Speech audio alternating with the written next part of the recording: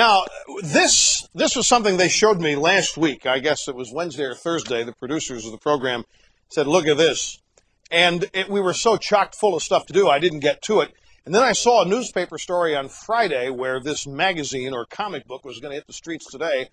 Who was that thrashed man? They've totally redone the Lone Ranger and Tonto. Here's the comic book as it appears now. And just a couple things that we want to point out to you. Turn to the first page of this thing and you will see a major change. That's Tonto decking the Lone Ranger, ladies and gentlemen. In the 1880s, this is political correctness. They're denying this. By the way, people who put this out are tops, which baseball cards, bubble gum, and so forth.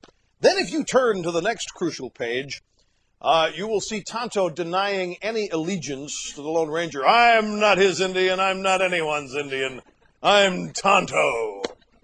This is just incredible. Many people are going to have trouble sleeping at night with this profound change. And then there's, I guess, where all this action is taking place, some southwestern state. There's a governor there, and take a look at the picture of this governor. Who do you think? Ron, the only good thing about that is, and look, I haven't read this. I must tell you, I have far more productive things to do with my time to read comic books. So I don't know, but somebody else is the governor portrayed positively or negatively here? Does anybody know? Negatively. It figures. I didn't even have to read it to assume that.